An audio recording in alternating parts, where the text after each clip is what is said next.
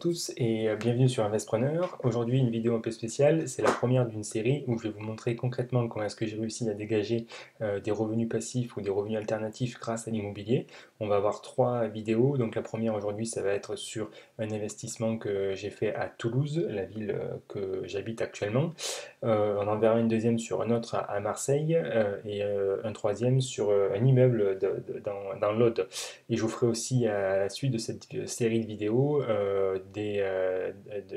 la même approche sur le business internet pour vous montrer comme quoi est-ce que on arrive facilement à dégager des revenus passifs grâce à internet également, vraiment pour vous démontrer qu'on peut aujourd'hui facilement remplacer vos revenus de salarié par des revenus alternatifs. Donc le premier investissement, comme je l'ai dit, se trouve à Toulouse. C'est un bien que j'ai acheté en début 2018. Alors c'est pas chronologique dans les biens que je vais vous montrer dans cette série, c'est juste par, je pense, ordre d'intérêt et de facilité d'accès, facilité dans la mise en place des choses. Celui-là, il était bon, tout à refaire, mais aucun risque, aucun problème sur la copropriété. Tous les chiffres étaient au clair. Le seul point un peu bloquant, c'était les charges de copropriété, mais dans la mesure où ça a donné sens à mon business case et que j'avais à la fin du cash flow ici, ça ne m'a pas gêné. Et on va voir tout ça dans les détails. Alors, c'est un bien que j'ai acheté à 125 000 euros. Il est localisé à la limite, en fait, à la périphérie du centre-ville. Pour ceux qui connaissent, c'est entre le quartier de Patte-d'Oie et de la Cartoucherie, à quelques centaines de mètres du tram. Donc qui permet aux locataires d'aller facilement dans le centre-ville ou vers l'aéroport. Donc relativement bien localisé. J'ai déjà eu quand même pas mal de demandes parce que les étudiants ou les jeunes salariés c'est mixte. Reste en moyenne 9 à 6 mois, donc j'ai déjà eu 3-4 changements, mais toujours sans aucune vacance locative. C'est même les locataires restants qui s'occupent de trouver dans le mois du préavis les, la bonne personne avec qui ils s'entendraient bien. Donc pour ça, vraiment aucun souci en termes de demande. Donc ce bien 125 000 euros plus 11 000 euros de frais de notaire, 10 000 euros à peu près de frais d'agence. Alors effectivement là c'est très très haut. J'ai vraiment mal négocié cet achat à travers les frais d'agence. J'aurais pu un peu gratter encore ici, mais c'était un des premiers que je faisais, donc j'avais pas trop la main, pas trop l'expérience. Les prochains, c'est sûr que je serais quand même beaucoup plus difficile avec l'agent immobilier. Par contre, donc, comme je l'ai dit, beaucoup de travaux, parce qu'il a fallu refaire le double vitrage, il a fallu faire les sols, la cuisine, deux salles de bain, meubler tout l'appartement. Donc il y a quatre chambres pour quatre colocataires, plus donc de salles de bain, deux sofas, les tables à manger, table basse. Donc on a un gros budget de travaux de 30 000 euros et 10 000 euros de budget de mobilier que j'ai réussi aussi à faire financer par la banque en gonflant simplement la facture des travaux. Donc pour un budget total d'acquisition de 188 000 euros emprunté en totalité, ce qui m'a permis de ne pas mettre un seul euro de ma poche. Le point négatif de cet appartement, c'était vraiment les charges de copropriété, puisqu'elles s'élèvent à 2400 euros, comme vous pouvez le voir ici, là, 2400 euros à l'année. Ici, j'étais pas sur une année complète, donc le chiffre réel, c'est 2400 euros. Ça inclut le chauffage collectif, c'est ça qui fait mal, l'ascenseur, le gardien et l'eau. Bon, c'est assez large, mais c'est un chiffre relativement important. Je voulais pas dépasser les 2000 euros. Bon, je l'ai dépassé parce qu'on va le voir à la fin. Ça reste une opération, je pense, rentable, et assez rentable pour ma première opération de colocation. Donc ça ne m'a pas gêné au début. C'est la marche à suivre que vraiment je vous conseille, c'est-à-dire que ne pas vous arrêter à, entre guillemets, un point négatif comme celui-là, car il n'y a aucune opération qui sera 100% positif et 100% sûr. Il y a toujours un petit canard, quelque chose qui gêne. Tout est vraiment de bien maîtriser les risques et chaque aspect de votre financement. En plus, il y a des charges annuelles, hein, donc 2500 euros pour la taxe foncière, l'assurance du bien, de la PNO c'est 200 euros, l'assurance pour le locataire c'est 250 euros puisque c'est moi qui la prends, et pour ça je peux remercier AXA à Blagnac, agence Bordier, car c'est assez difficile à trouver une assurance qui souhaite autoriser les propriétaires à prendre l'assurance au nom de des locataires. Donc je peux que les recommander si jamais vous êtes dans le secteur. Peut-être qu'ils même ils travaillent à distance, n'hésitez pas à les contacter. AXA, Bordier, Blagnac. Il y a aussi des frais d'agence parce que même si je suis sur place, mon idée c'est vraiment de me dégager du temps de libre.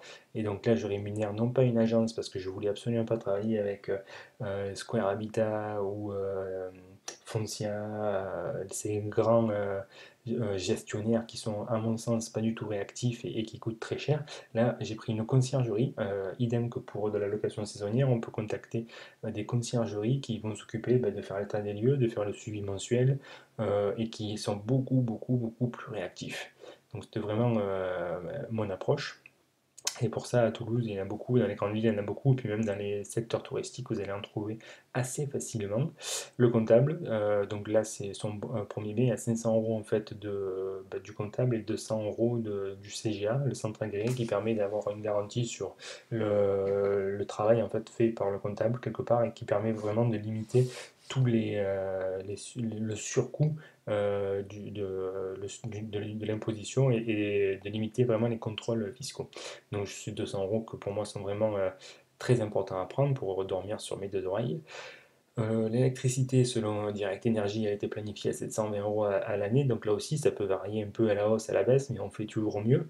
Les impôts, il y en a, on voit pas, mais là on voit que j'ai mis que sur 5 ans parce que c'était le document que j'ai utilisé pour le banquier, mais en réalité ça va jusqu'à 7 ans, même 7 ans et demi, comme on l'a vu avec le comptable où il n'y a pas d'impôt grâce au régime LMNP. Donc c'est vraiment un plus. Et ensuite, il y a des coûts liés à Internet. Internet, bon, la connexion, et en plus, il faut aussi sécuriser cette connexion pour éviter que les colocataires aillent sur des sites style Daesh ou télécharger des fichiers un peu pour des films ou des musiques, parce qu'au final, c'est vous qui êtes responsable et c'est vous qui allez recevoir les lettres, les avertissements des instances, donc il faut vraiment se protéger de cet aspect-là. Donc ça, c'est en termes de coûts, ça me fait environ 5000, un peu plus de 5000 euros de coûts annuels, plus les charges de copropriété 2400. Donc on est vraiment à coût total annuel 7000, presque 8000 euros quoi. Le côté positif, c'est que mes 4 chambres, elles se louent très facilement. Je la loue une 400 euros plus 50 euros de charge, soit 450 euros la chambre. Il y en a 4, comme je l'ai dit tout à l'heure, ça fait 1800 euros par mois qui rentrent, soit 21 600 euros à l'année. Donc quand on fait la balance, on se retrouve avec 638 euros de charges mensualisées, hein, sur tous les dépenses qu'on a vues précédemment, euh, à l'année. Si on le mensualise, ça nous fait 638 euros. Alors évidemment, c'est pas en termes de trésorerie, hein, c'est en termes de résultat qui restera à la fin, plus ma mensualité du crédit qui est liée à cet investissement de 188 000 euros. La mensualité, elle est pratiquement de 800 euros, à 791. Et ce qui me génère donc un cash flow net, net de frais, net de charges, net d'impôts de 372 euros. Alors là, il y a eu une année de différé, je ne la fais pas apparaître parce que j'aime bien vraiment être très conservateur. Donc il y a une année de différé où là, à peine je commence à payer en fait l'amortissement du crédit. Donc je pense, une très bonne opération. Pour une première, je conseillerais vraiment de ne pas aller au-dessous de 300 euros car on fait quand même pas tout ce travail pour rien. L'idée c'est vraiment d'avoir à la fin de quoi manger et donc si vous avez que 300 euros ou moins, il va vous falloir beaucoup d'appartements. Donc visez vraiment les 350-400 euros au minimum. En termes de rentabilité, là par contre, on est très bien, hein, puisqu'aujourd'hui, moi je ne connais pas d'autres investissements qui rapportent autant, hein, 11% et demi en brut ou 11% en net une fois qu'on a tout déduit. Donc là, on est très loin de ce que vous pouvez trouver en bourse ou ce que vous pouvez trouver à la banque. Donc pour moi, un investissement très rentable qui s'autofinance et qui me permet en plus de dégager 300 euros de cash flow par an. Comme quoi, c'est possible, c'est réalisable. Si je l'ai fait, vous pouvez tous le faire. Il suffit juste de peut-être être accompagné ou guidé ou d'être formé pour ne pas faire n'importe quoi, car il y a quand même pas mal d'erreurs sur les travaux, sur le financement, sur la sélection du bien. Ça, c'est des données qui sont quand même très importantes. Donc je peux uniquement vous conseiller de ne pas vous lancer dans cette aventure seul, car l'immobilier, ça peut rapporter apporter, mais ça peut aussi coûter très cher. Donc voilà, cette première vidéo sur cet premier appartement à Toulouse est terminée. Je vous dis à très bientôt. Pour la seconde vidéo, on verra une autre colocation que j'ai fait à Marseille.